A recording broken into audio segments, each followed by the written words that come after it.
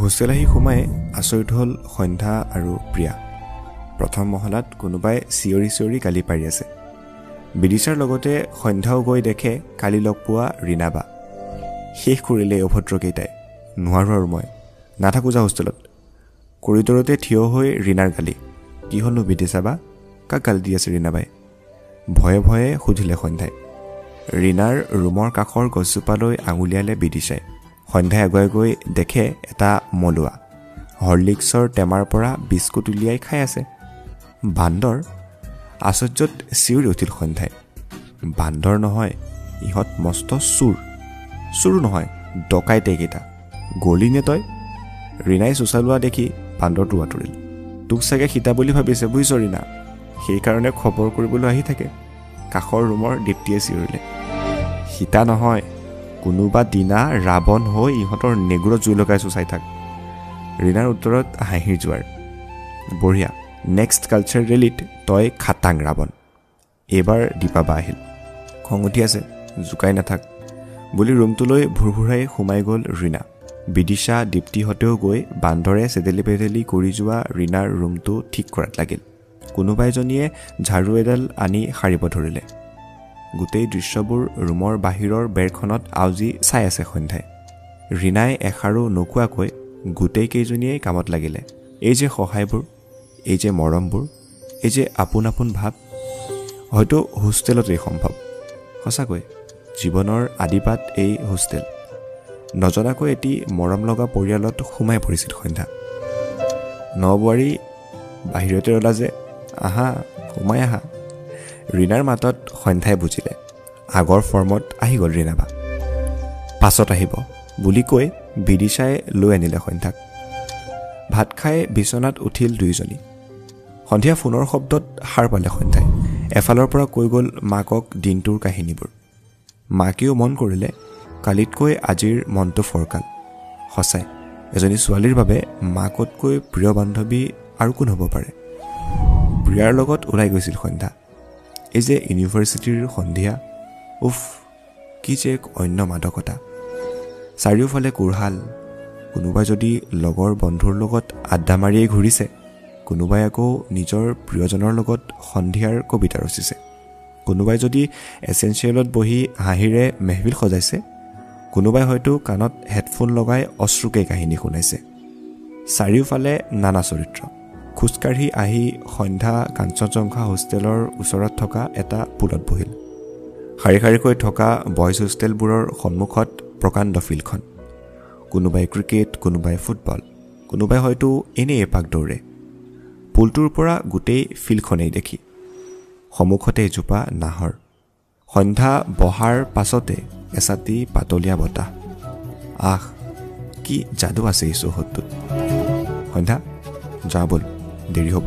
প্ৰিয়াৰ মাতত উঠি আহিল। পুলটো আৰু সেই নাহৰজোপালৈ এবাৰ উলটি চালে। আকৌ আহিব তাই। ৰাতি ভাত খাই উঠাৰ পাছতেই সন্ধ্যাহঁতে পাইছিল সেই ভাৰতবৰ্ষ কঁপাই যোৱা খবৰটো। প্ৰাক্তন ৰাষ্ট্ৰপতি ডক্টৰ আব্দুল কালাম আৰু নাই। কাৰোৰে যেন বিশ্বাস হোৱা নাছিল। মিছন ইণ্ডিয়া, অগ্নিৰ ডেউকাৰ কথাবোৰ চিলাৰ দৰে চকুৰ আগেৰে গৈছিল সন্ধ্যাৰ। হয়তো তাইৰ দৰে বহুতৰ। সঁচাকৈ ভাৰতে এটি নক্ষত্ৰ হেৰুৱালে। কালামদেৱক সন্ধ্যাই ব্যক্তিগতভাৱে কেতিয়াও লগ পোৱা নাছিল।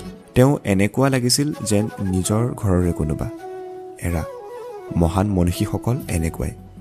মৃত্যুৰ পাছতো নিজক ৰাখি থৈ যায়, নিজৰ কৰ্মৰে, জ্ঞানেৰে। তোমাৰ স্নেহ, আদৰ, যত্ন আৰু আস্থাই মোক শক্তি দিলে নিৰ্ভয়ে পৃথিৱীৰ সৈতে মুখামুখি হ'বলৈ ঈশ্বৰৰ শক্তিৰে। হে মোৰ মাতৃ, মহান কেয়ামতৰ দিনাখন আজি আকৌ লগালগি হ'ম। সন্ধ্যাৰ মনত পৰিছিল ডক্টৰ কালামে লিখা মোৰ মা নামৰ তাইৰ আটাইতকৈ প্ৰিয় কবিতাটিৰ শেষৰ পংক্তিশাৰী। এৰা গুচি গ'ল তেখেত। গোটেই বিশ্বক কন্দুৱাই ভাৰতক অকলে এৰি। কাইলৈ হয়তো ক্লাছ নহ'বও পাৰে, কিন্তু যাবতো লাগিবই। সোনকালে বিচনাত পৰিল সন্ধ্যা। ৰাতিপুৱা সোনকালে উঠাৰ অভ্যাস সন্ধ্যাৰ ঘৰতো নাছিল, হোষ্টেলততো সম্ভৱেই নহয়। ঐ সন্ধ্যা, ক্লাছ পাবেগৈনে আজি? উঠা উঠা। বিদিশাৰ মাতত সাৰ পালে সন্ধ্যাই। 8টা বাজি গ'ল, 9টাৰ পৰা ক্লাছ শেষ আজি। লৰালৰিকৈ উঠি গাটো ধুই ক্লাছলৈ ওলাল তাই ঠিক 8:50 মানত ক্লাছত সোমাল প্ৰিয়াৰ লগত এজাকমান অচিনাকি ল'ৰা ছোৱালীৰ মাজত প্ৰিয়া নথকা হ'লে তাই বৰ অকলশৰীয়া হ'লহেঁতেন ইলেক্টিভ ছ'চিয়লজি ক্লাছ আছিল ফাৰ্ষ্ট ক্লাছ হিচাপে বৰ সুন্দৰকৈ গৈছিল ক্লাছটো সকলোৱে চিনাকি দি গৈছিল নিজৰ নাম আৰু ঠিকনাৰে my name is Sandhya Ragini Barua and I am from Biswanath Chariali তাইও দিলে দিনটোৰ ভিতৰতে নিমিষা জুৰি সীমা আদিকে ধৰি ভালেকেইজনী ছোৱালীৰ লগত সন্ধ্যাৰ চিনাকি হ'ল তাইৰ এই গুণটোৰ কথা সকলোৱে কয় খুব সোনকালে মানুহৰ লগত মিলি যাব পাৰে তাই ইয়াকে লৈ অলপ অহংকাৰো নথকা নহয় তাইৰ সন্ধ্যাৰ ভাল লাগিছিল লগৰ গোটেইকেইজনী ছোৱালীয়ে তাইৰ দৰে কথা পাতিবলৈ পালে একো নালাগে মাইছেল্ফ নিৰব হাজৰিকা ফ্ৰম ডিব্ৰুগড় হঠাৎ চক খাই উঠিল সন্ধ্যা ঘূৰি চালে হয় তাই ভবাটোৱে সেই ল'ৰাটোৱে হয় তাই যে হোৱাইটনাৰ আনিছিল ওখকৈ চুটি চুলিৰ ল'ৰাটো ক'ত পঢ়ে কিবা কিবি কৈ আছিল সি খুব শান্ত এটা মাত যেন লাজ লাজ ভাৱ সন্ধ্যাৰ চকু বাৰে বাৰে ল'ৰা বহা শাৰীটোৰ লাষ্ট বেঞ্চখনলৈ গৈ থাকোঁতে প্ৰিয়াই ঠিক ধৰা পেলাইছিল ঐ কি হৈছে চকু বাৰে বাৰে সিফালে যে ধৰা পৰাৰ ভয়ত চিঞৰি উঠিল সন্ধ্যাই কি যে কোৱা তুমি এনেই ক্লাছটো চাব নোৱাৰিম নে কিবা দুষ্টালি হাঁহি এটা মাৰি আঁতৰি গৈছিল প্ৰিয়া থাৰ্ড ক্লাছৰ পাছত সিহঁত দুজনীমান উঠি অলপ ওলাই গৈছিল কোনো টিচাৰ অহা নাছিল বাবে ক্লাছটো অলপ বিশৃংখল হোৱাৰ দৰে হৈছিল তেনেকুৱাতে এজন ল'ৰাই সন্ধ্যাহঁতৰ বেঞ্চৰ আগত আহি ক'লে তোমালোকৰ ফোন নম্বৰ কেইটা দিবা নেকি কথা নাই বতৰা নাই ফোন নম্বৰ তাকো অচিনাকি ল'ৰাক কি নিলাজ ল'ৰা না আগতে দেখিছোঁ না লগ পাইছোঁ টিঙিচকৈ উঠি আহিছিল সন্ধ্যাৰ খংটো বহুত চেষ্টা কৰিও নিজক ৰখাব নোৱাৰি কৈ উঠিল তাই কিহৰ সুখত ফোন নম্বৰ বিলাম তুমি কিবা সুখ পাবলৈহে নম্বৰ বিলোৱা নেকি চকুত দুষ্টালি হাঁহিৰে ল'ৰাটোৰ উত্তৰ লগৰ কেইজনীৰ গিৰ্জনী মৰা হাঁহিত কঁপি উঠিছিল ক্লাছটো কাণ মূৰ গৰম হৈ গৈছিল সন্ধ্যাৰ ইমান অসভ্য ল'ৰা আগৰ কলেজত হ'ব লাগিছিল ভালকৈ এজাৰি দিলে হয় তাইৰ অৱস্থা হয়তো ল'ৰাটোৱেও ধৰিব পাৰিছিল সেইবাবে আকৌ সি মাত লগালে চৰি একচুৱেলি মই ক্লাছৰ চবৰে নম্বৰ লৈ এটা হোৱাটছএপ গ্ৰুপ খুলি ভাবিছোঁ অলপ আগতে ছাৰে কৈছিল না এটা গ্ৰুপ খোলাৰ কথা তাকে ভালকৈ ক'ব নোৱাৰি নেকি এনেই উল্টা পুল্টা কথা কৈ আছে যে মুখখন এপাচিমান কৰি উত্তৰ দিলে সন্ধ্যাই আচলতে ভীষণ লাজ লাগিছিল তাইৰ অলপ ধেমালি কৰিলোঁ আৰু বাই দ্য ৱে মিছ বৰুৱা ছোৱালীসকলৰ ফোন নম্বৰ কেইটা আপুনি মোক কালেক্ট কৰি দিব এণ্ড মোৰ চিনাকিটো ইতিমধ্যে পাইছে চাগে মাইছেল্ফ অভিমন্যু ফ্ৰম গোলাঘাট কথাকেইটা কৈ আঁতৰি গ'ল ল'ৰাটো কোনে মাই ইণ্ট্ৰডাকশ্যন সুধিছে তেওঁৰ বুলি ভুৰ ভুৰাই উঠিল সন্ধ্যা সেই সন্ধ্যা চিল অভিয়ে ধেমালি কৰিছে তাক চিনি পাওঁ মই সি ল'ৰাটো এনেকুৱাই মনীষা নামৰ গোলাঘাটৰে ছোৱালী এজনীয়ে তাইৰ কান্ধত হাত দি কৈ উঠিল ধেমালি সন্ধ্যায়ো নুবুজা নহয় কিন্তু প্ৰথম লগ পায়ে কোনে এনেকুৱা কৰে বাৰু সৰুৰে পৰাই ঘৰত সকলোৰে মৰমৰ মাজত ডাঙৰ হোৱা সন্ধ্যাৰ অভিমান অলপ বেছিয়েই মুখখন ফুলিয়ে আছিল তাই ঐ হ'ব দে এতিয়া খং উঠাই নাথাকিবি এইবোৰ চলেই আৰু প্ৰিয়াই কাষলৈ আহি বুজালে তাইক কি চলে হা তহঁতৰ ফালে চলিব পাৰে আমাৰ ফালে নচলে অচিনাকি মানুহক এনেকৈ কথা নকয় প্ৰিয়াৰ হাঁহি উঠিল সেই ছোৱালীজনী যে ডাঙৰ হোৱাই নাই যেন তাই হ'ব বাৰু এইবাৰৰ পৰা কিবা ক'লে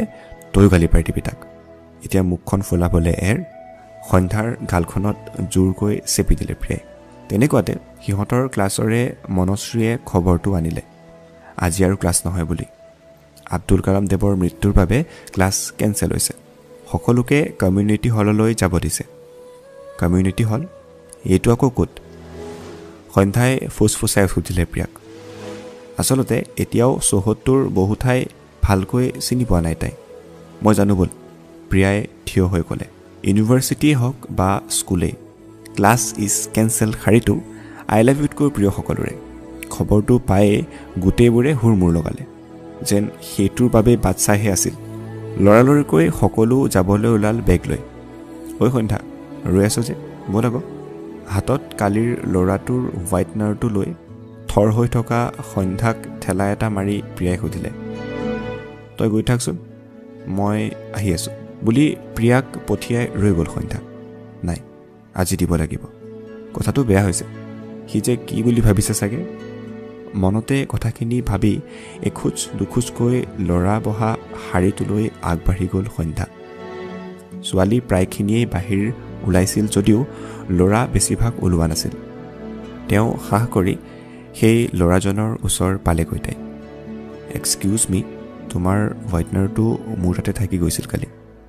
তাৰ ফালে আগবঢ়াই দি কৈ উঠিছিল সন্ধ্যাই। বুলি ৰুমটোৰ পৰা ওলাইছিল সি। কি আচৰিত ল'ৰা, মুখেৰে একো এটা কথা নাই।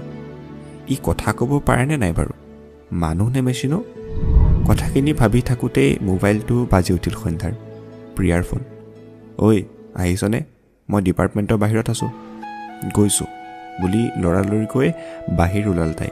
প্ৰিয়াক লগ লৈ কমিউনিটি হলৰ ফালে খোজ ল'লে। প্ৰকাণ্ড ফিল্ডখনৰ এটা মূৰতে এই হলটো। প্ৰেক্ষাগৃহবোৰৰ দৰেই, কিন্তু সম্পূৰ্ণ খোলা, কোনো বেৰ নাই। অপেন পেণ্ডেলবোৰৰ দৰেই। হলটো সন্ধ্যাই দেখিছে, মাত্ৰ সেইটোৱেই বুলি জনা নাছিল। ইতিমধ্যেই বহুখিনি মানুহ আহি জমা হৈছিল তাত। ভিচি ছাৰো কিছু সময়ৰ পাছত পালেহি। মৌন প্ৰাৰ্থনাৰ পাছতে কোনোবাই কালামদেৱৰ মোৰ মা কবিতাটি আবৃত্তি কৰিলে। ক'ব নোৱাৰাকৈ চকু ভৰি আহিছিল সন্ধ্যাৰ। ভাল মানুহবোৰ কিয় এইদৰে নোহোৱা হৈ যায় বাৰু?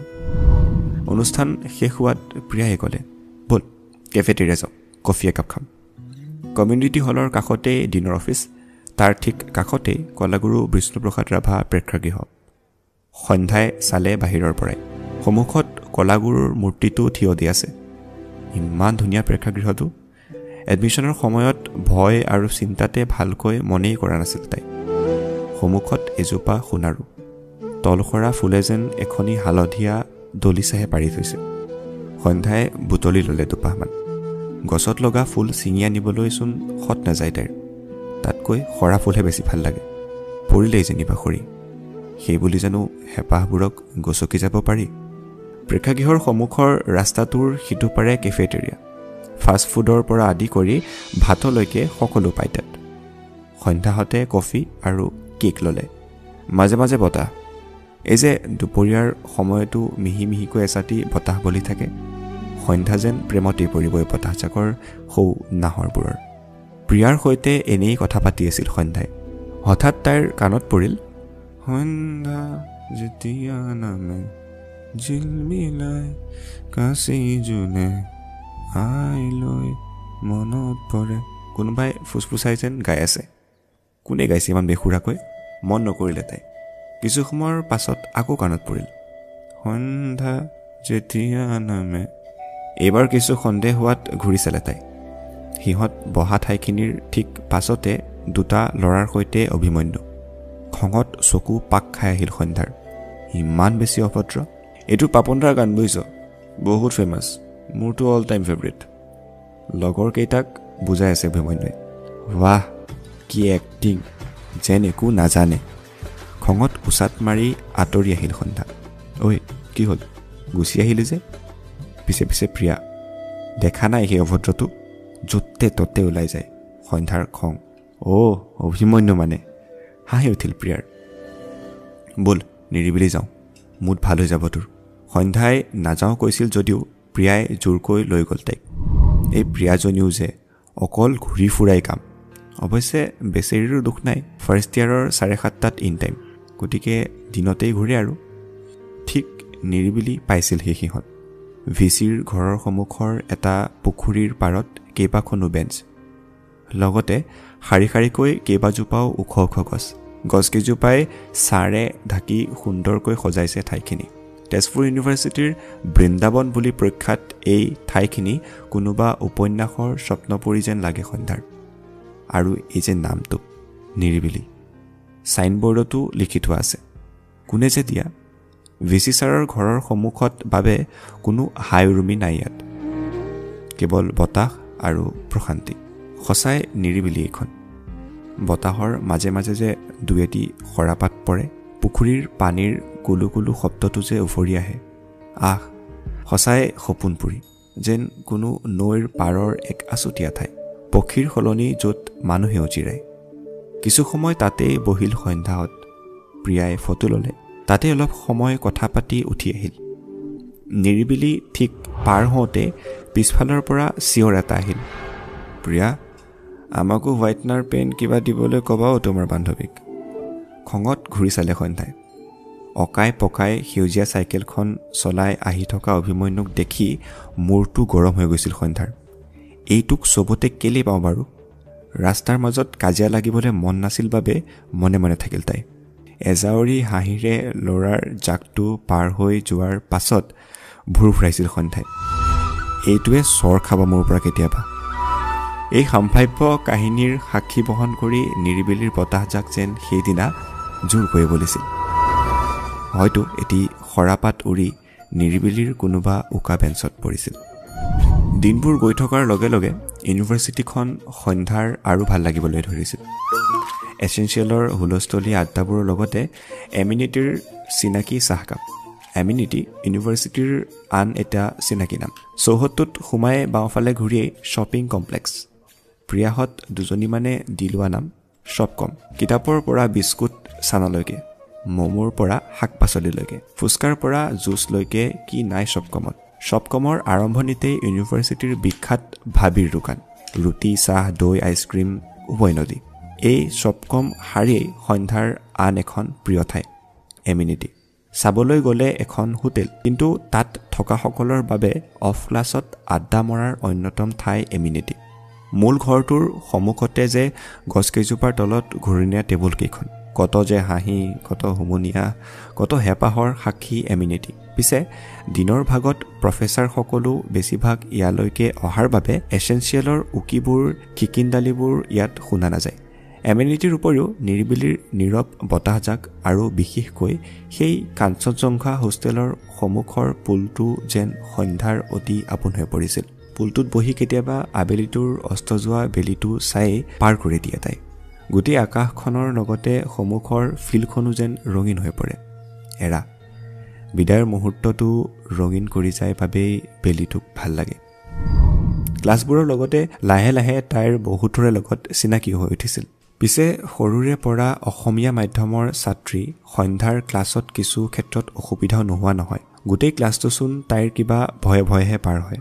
তাৰ মাজতে এদিন তাই ইমান দিনে অপেক্ষা কৰি থকা ক্লাছটো আহিল, এমাইল অৰ্থাৎ অসমীয়া। ইলেক্টিভ পেপাৰ হিচাপে সন্ধ্যাহঁতে অসমীয়া নহ'লে অল্টাৰনেটিভ ইংলিছ ল'ব লাগে। সন্ধ্যাকে ধৰি 3জনীমান ছোৱালীয়ে অসমীয়া লৈছিল। তেজপুৰ বিশ্ববিদ্যালয়ত দুখজনকভাৱে অসমীয়াৰ বিভাগ নাই। বিভিন্ন সমস্যাজনিত কাৰণত অহাই নাছিল। তাৰ পৰিৱৰ্তে এটি অসমীয়া অধ্যয়ন কেন্দ্ৰ আছিল। তাতেই সেইদিনাৰ ক্লাছটো কৰোঁ বুলি গ'ল সন্ধ্যা, জ্যোতি আৰু প্ৰীতিশা। 3জনীয়ে অসমীয়া মাধ্যমৰ পৰা অহা বাবে একেই সমস্যাৰ সন্মুখীন হৈছিল ক্লাছবোৰত। আজি যেন সিহঁত ঘৰলৈহে উভতিছে। তোমালোক এমাইলৰ ষ্টুডেণ্ট নেকি বাৰু? অসমীয়া অধ্যয়ন কেন্দ্ৰত সোমাওঁতেই বাইদেউ এগৰাকীয়ে সুধিলে। হয় বুলি মূৰ দুপিয়ালে সিহঁতে। আহা বুলি কেবিনলৈ মাতি নিলে তেওঁ। তেখেত আছিল জুপিতৰা মেম, সন্ধ্যাহঁতৰ এমাইল পেপাৰখনৰ শিক্ষয়িত্ৰী। হাঁহিমুখীয়া মেমগৰাকীৰ লগত চিনাকি হৈ সন্ধ্যাহঁতৰ সঁচাই বৰ ভাল লাগিল। যেন ইমান দিনে এনেকুৱা এগৰাকী প্ৰবক্তাৰ বাবে ৰৈ আছিল সিহঁত। মেমে সিহঁতৰ সমস্যাবোৰ শুনি এইবোৰ যে প্ৰথমতে ইয়াত হয়েই আৰু লাহে লাহে শেষ হৈ যাব তাকো ক'লে।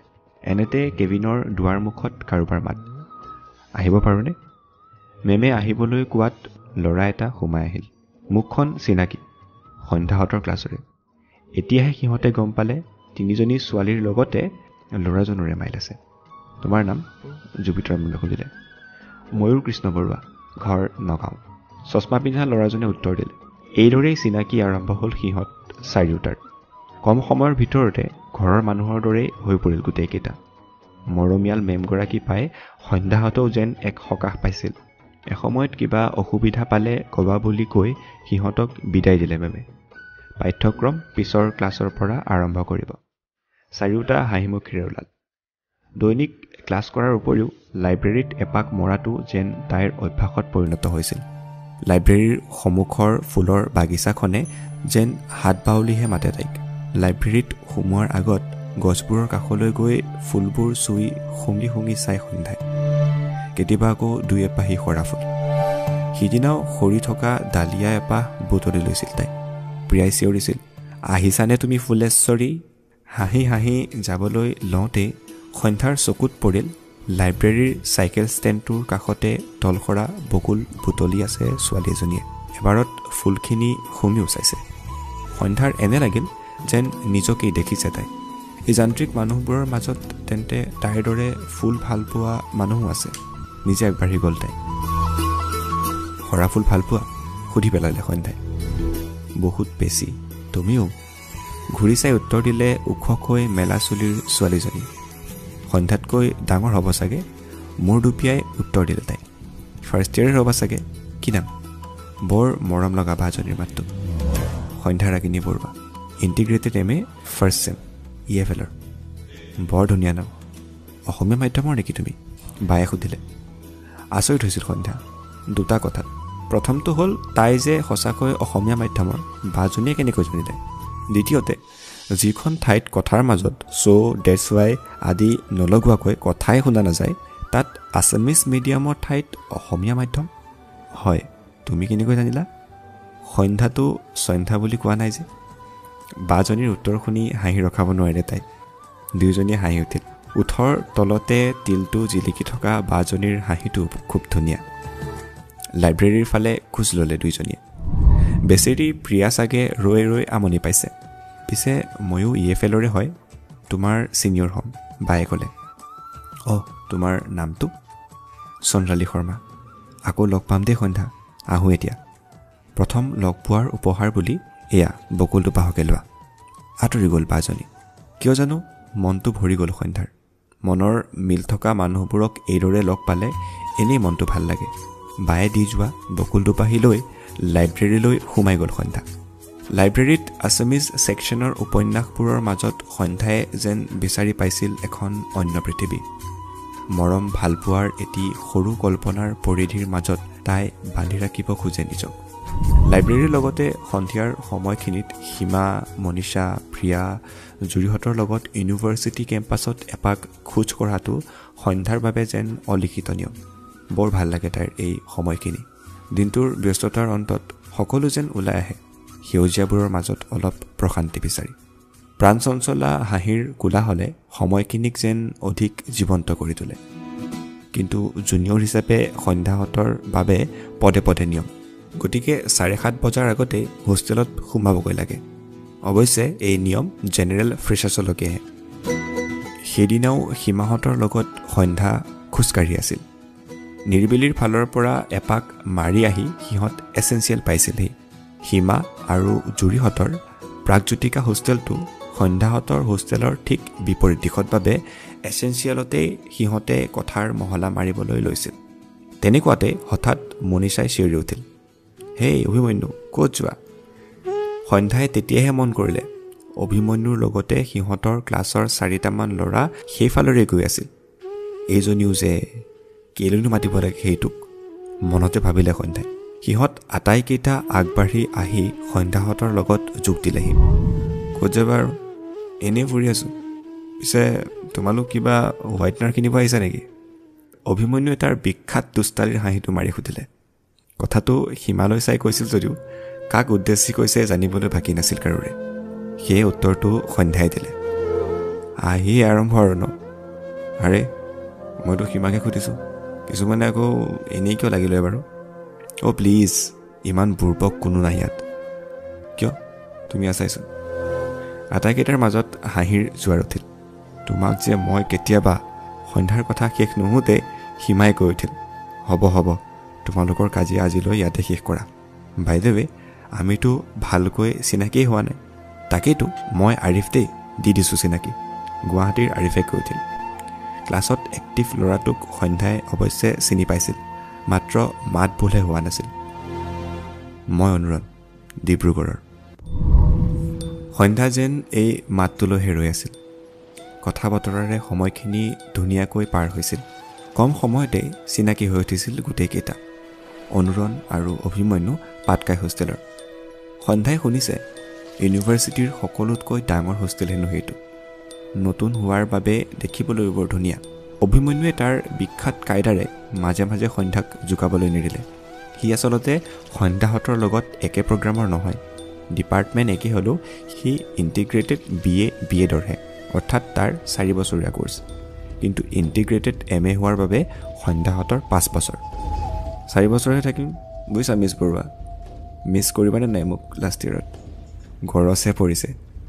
মুখৰ ভিতৰতে উত্তৰটো দিলেও অভিমন্যুৱে ঠিকেই শুনিলে।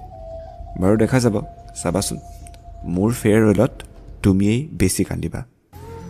বাহ, ইমান কনফিডেঞ্চ ক'ৰ পৰা আনা তুমি? সন্ধ্যাই সুধিলে। সন্মুখত ইমান ধুনীয়া ছোৱালী থাকিলে কনফিডেঞ্চ নিজে নিজেই আহে।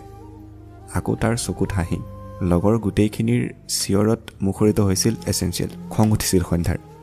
ফ্লাৰ্টিঙৰো এটা লিমিট থাকে মানে, ই যে চবতে অভাৰ। ইতিমধ্যে 7:15 হৈছিল বাবে সন্ধ্যাহঁত যাবলৈ সাজু হ'ল। কিয় জানো যোৱাৰ আগত কোনেও নুশুনাকৈ সন্ধ্যাই এবাৰ অনুৰণক আকৌ সুধিলে, তোমাৰ নামটো কি কৈছিলা? অনুৰণ। ৰণ বুলিও মাতিব পাৰা। এটি মিচিকিয়া হাঁহিৰে শান্ত উত্তৰ। বাপ ৰে, ল'ৰাৰ ইমান লাজ এয়াই প্ৰথম দেখিছোঁ, মনতে ভাবিলে সন্ধ্যাই। সিহঁত যোৱাৰ পিছত কিবা অলপ ভাল লগালৈ সোৱণশিৰিলৈ আগবাঢ়িল সন্ধ্যা। এছেঞ্চিয়েলত বাজি আছিল আৱেগে উপচা গীতটোৰ প্ৰথম কলিটো। নতুন ফাগুন মোৰ নামি অহা, দুচকুতে নামি চুমা দিয়া। নতুন ফাগুন মোৰ নামি অহা, দুচকুতে নামি চুমা দিয়া। ফাগুন মোকেনো আজি চুমি যা।